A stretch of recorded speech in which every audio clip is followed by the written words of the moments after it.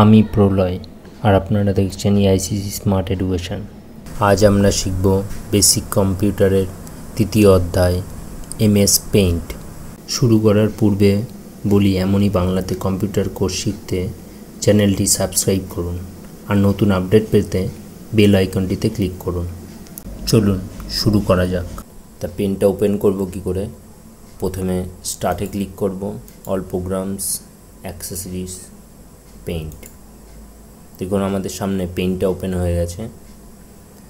পেইন্টের সবার উপরে যে বারটাকে টাইটেল বার বলে, তারপরে মেনু বার, তারপরে টুলস বার। তা টাইটেল বারের ডান দিকে তিনটে সুইচ আছে। একটা মিনিমাইজ, যেটাতে ক্লিক করলে উইন্ডোটা স্টার্ট বারে হাইড হয়ে যায়, আবার ক্লিক করলে সেটা রিস্টোর হয়ে যাবে। তারপর একটা ম্যাক্সিমাইজ, যেটা উইন্ডোটাকে ছোট বড় করতে সাহায্য করে। আর লাস্টেরটা ক্লোজ, যেটা উইন্ডোটা বন্ধ করতে সাহায্য করে। টাইটেল বারে আরও কিছু আছে। দেখুন এখানে একটা ফ্লপি সাইন দেওয়া আছে, এটাতে ক্লিক করলে পেনটা ডাইরেক্ট সেভ হয়ে যাবে। তারপরে আনডু আছে, তারপরে রিডু আছে। তার নিচে আছে মেনু বার।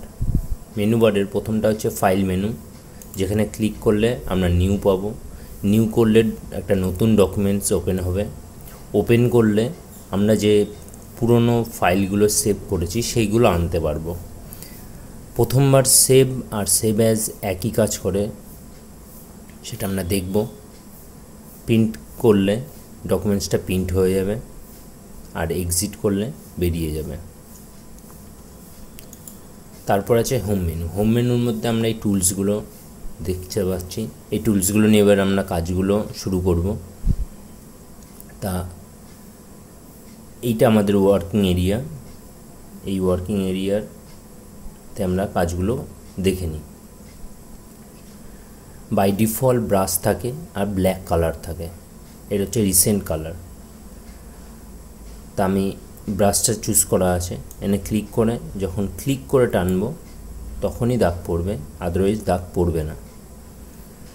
এটা মুছতে গেলে আমরা যেমন পেইন্টে মুছতে গেলে ইরেজার ইউজ করি, এইখানেও ইরেজার আছে। ইরেজারটা নিয়ে আসলাম। ইরেজারের সাইজটা ছোট হয়ে আছে, তাই এটা বড় করতে গেলে কি করবো, আমরা কন্ট্রোল চিপে প্লাস মারব। দেখুন আস্তে আস্তে বড় হয়ে যাচ্ছে। এবার এই দাগের উপর ক্লিক করে টানলে মুছে যাবে, এমনি টানলে মুছবে না, ক্লিক করে টানতে হবে, তাহলেই মুছবে। এখানে পেন্সিল আছে, পেন্সিলে ক্লিক করে যেমনভাবে পেন্সিল দিয়ে আঁকেন তেমনভাবে আঁকতে পারবেন।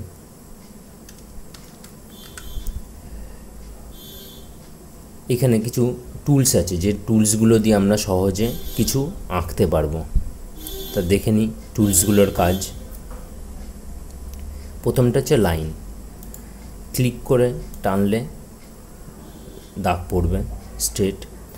এটা দেখুন একটু তাও বেঁকে যাচ্ছে, এটাকে স্ট্রেট করতে গেলে শিফট চিপে টানবো। শিফট চিপে টানলে পুরো লাইনটা স্ট্রেট হবে। আমরা যেদিকে খুশি হরিজন্টাল কিংবা ভার্টিক্যালি টানলে স্ট্রেট হবে, শিফট চিপে টানতে হবে। তারপর এটা হচ্ছে curve.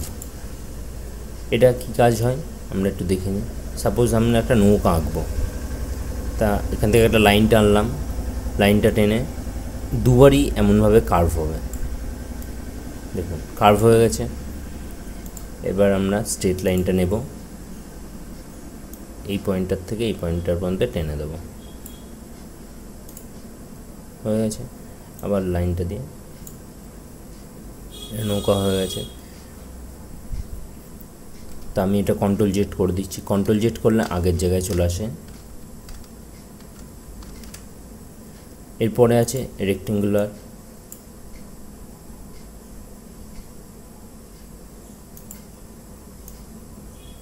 Ellipse, rectangular, round corner, triangle, যে সমস্ত শেপগুলো আছে এই শেপগুলো দিয়ে আমরা সহজে আঁকতে পারবো। এগুলোতে কালার করব কি করে, তার জন্য এনে ফিল কালার, এটাতে ক্লিক করব। যখন খুশি আমরা কালারগুলো চেঞ্জ করতে পারি। যে কালারটা নেব সেই কালারের উপর জাস্ট ক্লিক করব, দেখুন রিসেন্ট কালার এই কালারটা চলে এসেছে। এবার আমরা যেটার মধ্যে কালার দিতে চাই সেই কালারগুলো পড়ে যাচ্ছে। কন্ট্রোল এ মারলে পুরোটা সিলেক্ট হয়ে যায়। দেখুন এখানে সিলেক্ট অপশান আছে, কন্ট্রোল এ মারার সঙ্গে কিন্তু অ্যাক্টিভ হয়ে গেল। পুরোটা সিলেক্ট করে ডিলিট মারলাম, পুরোটা মুছে গেল। এবার যদি আমরা এর মধ্যে কিছু লিখতে চাই তার জন্য এই টেক্সট টুলটা ইউজ করব। এখানে ক্লিক করে টানবো, কিছু লিখলাম। এটার ফন্ট, সাইজ, বোল্ড, ইটিক, আন্ডারলাইন এগুলো চেঞ্জ করতে পারি।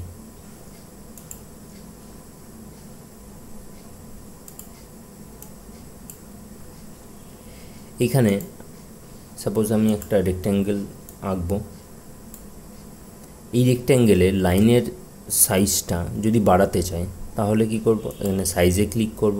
এখানে যত মোটা করতে চাই কিংবা সরু করতে চাই সেগুলো এখান থেকে সাইজ থেকে আমরা চেঞ্জ করতে পারবো।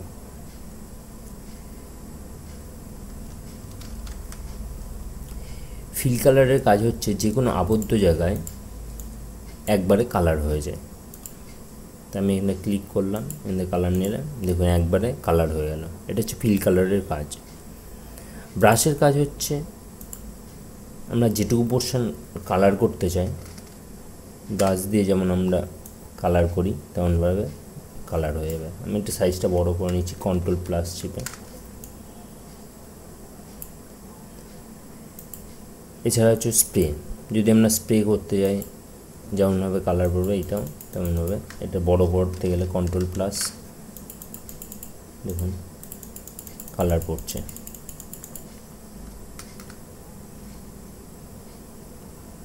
তা এইসব টুলস দিয়ে আমরা কোনো কিছু ছবি আঁকতে পারি। এখানে কপি পেস্টের কাজটা দেখব। তার আগে আমাদের যে শেপটাকে কপি করতে চাই সেই শেপটাতে সিলেক্ট করতে হবে। তো এখান থেকে ক্লিক করে সিলেক্ট করলাম, কপিতে ক্লিক করলাম, তারপরে পেস্ট করে দিলাম। দেখুন এই শেপটা ডবল হয়ে গেল।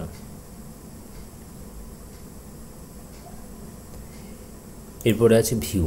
যদি ছবিটা জুম আউট কিংবা জুম ইন করতে চাই তা আমরা এখানে দেখতে পাচ্ছি জুম আউট করলে ছোট হয়ে যাবে, জুম ইন করলে বড় হয়ে যাবে। 100% করলে যেমন নর্মাল শিট ছিল তেমন হয়ে যাবে।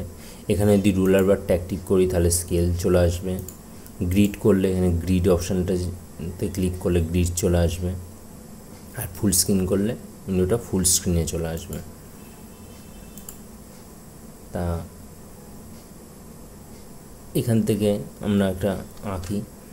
সাপোজ আমি একটা ঘর আঁকতে চাচ্ছি, তাহলে এখান থেকে আমরা রেক্টেঙ্গেলটা চুজ করব, লাইনটা চুজ করব, ব্ল্যাক কালারটা চুজ করলাম, এখানে ক্লিক করে টানলাম। এখান থেকে লাইন নিলাম, এখানে এই ডটে ক্লিক করে উপরের দিকে টানবো, আবার এই ডটে ক্লিক করে উপরের দিকে টানবো, হয়ে গেছে। আবার রেক্টেঙ্গেলটা নেব, এখানে একটা জানলা করে দিলাম, এখানে দরজা করে দিলাম, দরজার মিডিল দিয়ে একটা লাইন টানবো, লাইনটাকে নিলাম, শিপ চিপে টানলে পুরো স্ট্রেট হবে। এখানে একটা এলিপস নিয়ে নিলাম,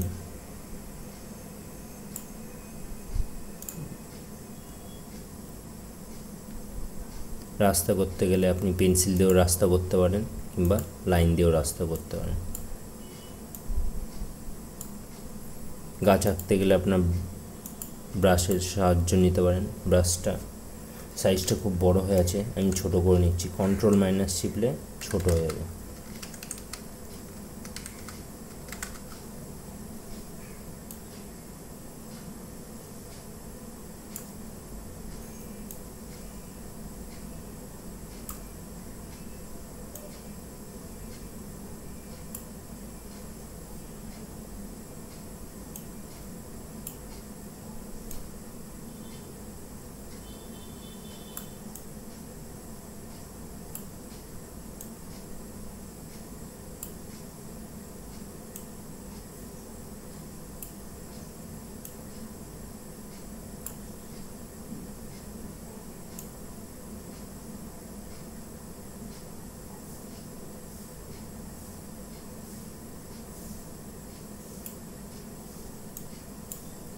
দেখুন আঁকাটা হয়ে গেল।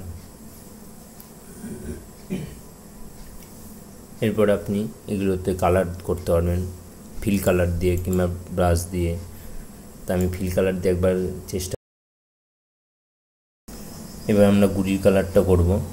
ফিল কালারটা নিলাম, এখান থেকে কালার নিয়ে এখানে ক্লিক করলাম। যেই ক্লিক করলাম দেখুন কালারটা বেরিয়ে গেছে, কারণ এই গুড়ির নিচের দিকের এই লাইনটা শেষ করিনি। তার জন্যে ফিল কালারের কাজ হচ্ছে যে কোনো জায়গায় আবদ্ধ জায়গায় কালার হয়ে যায়। তাই এখানে ফাঁকা আছে বলে পুরো স্ক্রিনে কালারটা হয়ে গেছে। তাই আমি কন্ট্রোল জেড মারবো, আগের জায়গায় চলে আসলাম। এবার ব্ল্যাক কালার চুজ করলাম, এখান থেকে ব্রাশটা চুজ করলাম, করে এই গাছের গুড়িটা ঠিক করে দিলাম। এবার ফিল কালারটা নেব, কালারটা নিলাম, দেখুন কালারটা হয়ে গেছে। তাহলে বুঝতে পারলেন কীভাবে কালার করা যায় এবং এই শেপস দিয়ে খুব তাড়াতাড়ি আঁকা যায়। ডকুমেন্টসটা সেভ করব কি করে? ফাইলে ক্লিক করব, সেভ বাটনে ক্লিক করব এবং কোথায় সেভ হচ্ছে? পিকচার্সের মধ্যে। তাই এখানে নাম দেব, দিয়ে সেভ করব। দেখুন ডকুমেন্টসটা সেভ হয়ে গেছে। কি করে বুঝবো? দেখুন এই যে নামটা দিয়ে সেভ করেছিলাম সেই নামটা এখানে চলে এসছে। এবার এটাকে বন্ধ করে দেবো। তা আমি আবার পেনটাকে ওপেন করব। ফাইলটা আবার আনতে গেলে কি করব? এখানে ফাইলে ক্লিক করব, ওপেনে ক্লিক করব, করে কি নাম দিয়েছিলাম? ইন্ডিয়া। দেখুন এখানে আছে, কিংবা ফাইল নেমের এখানে ক্লিক করে জাস্ট নামটা দেবেন, দিয়ে ক্লিক করে ওপেন করবেন। দেখুন এটা চলে এসছে। এই ছিল আমাদের পেন্টের যাবতীয় তথ্য। দেখা হচ্ছে পরের ভিডিওতে। ভিডিওটি ভালো লাগলে লাইক শেয়ার অবশ্যই করবেন, যাতে অন্যরাও শিখতে পারে। ভিডিওর নিচের ডেসক্রিপশন বক্সে আমাদের সমস্ত কোর্সের লিঙ্ক দেওয়া আছে, ক্লিক করে দেখে নিন। যে কোনো প্রকার কম্পিউটারের কোর্সে সার্টিফিকেট পেতে যোগাযোগ করুন এই নম্বরে। আমাদের ওয়েবসাইট AICCAC.org.in।